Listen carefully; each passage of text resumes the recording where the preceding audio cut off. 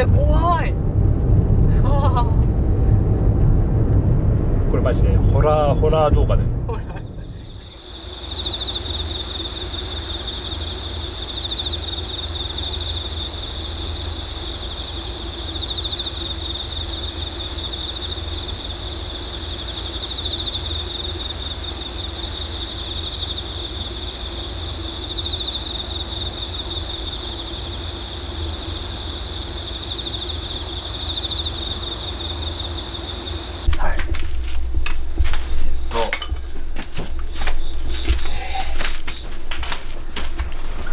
で、なんでここにこう薪とか入れていってもらうんで、やり方ちょっと説明すると、まずこう2本、で新聞紙にマッチで火をつけます、なんですけど、いきなりこいつらにはなかなかこう火がつかないので、こういう火がつきやすいやつをなんかこんな感じでちょっとこうブリッジさせるというか、クロスする感じで、なんか大体適当でいいんですけど、こんな感じで置いてもらえる。新聞紙火つけただけでもやっぱ湿気とかってなかなかこう火がうおーっていかないので、これでふーっと拭いて、こんな感じでちょっとこう手の半分ぐらいのところでこうギュッと密閉して、手に口当ててふーって拭くと結構いい感じ。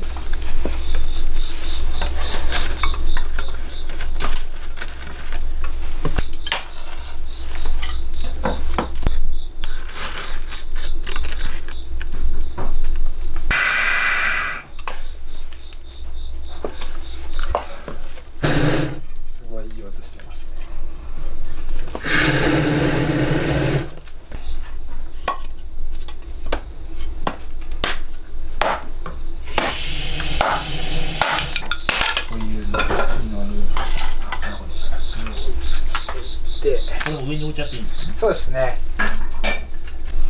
今回思い切れなかったやつをちょっと入れてもらっていいですか。おい。でもすすなんで手で触ると。はい。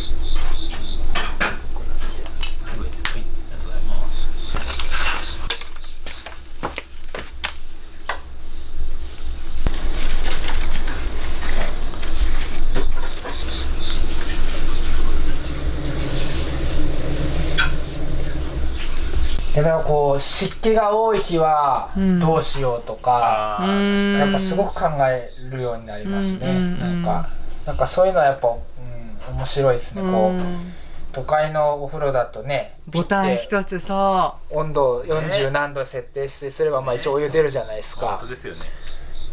なんかそういうのとはまた違うなんか味はやっぱこの生活はありますけどね。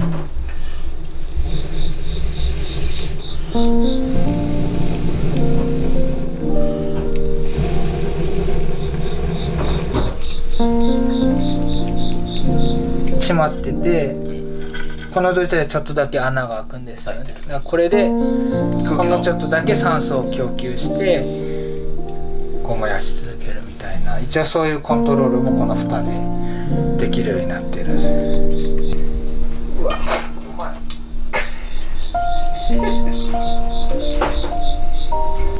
入るときはこの蓋はもう持ってきましょうかね。底が熱くなってます。確かに火がついてるので、なので必ず湯船に浸かるときはこれを敷いてこの上に座ってください。了解しました。確かにこれだけ必ず忘れないように。あとはもう本当水入れてもいいんで。わかりました。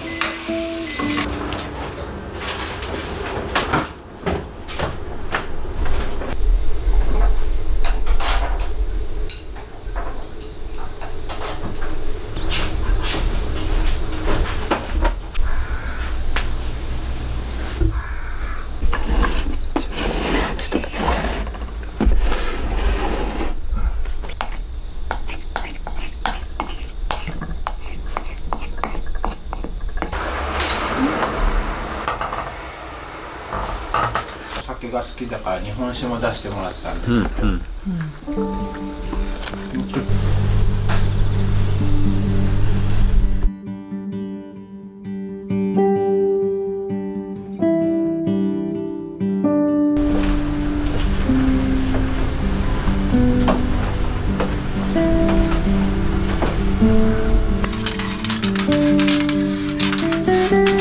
広い。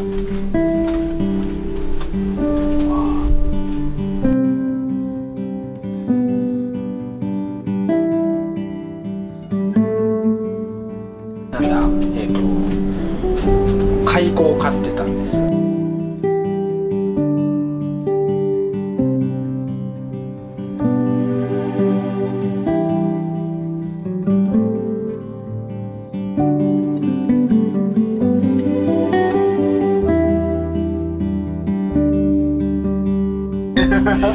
やばい。今できるっぽいですこれ。モダン。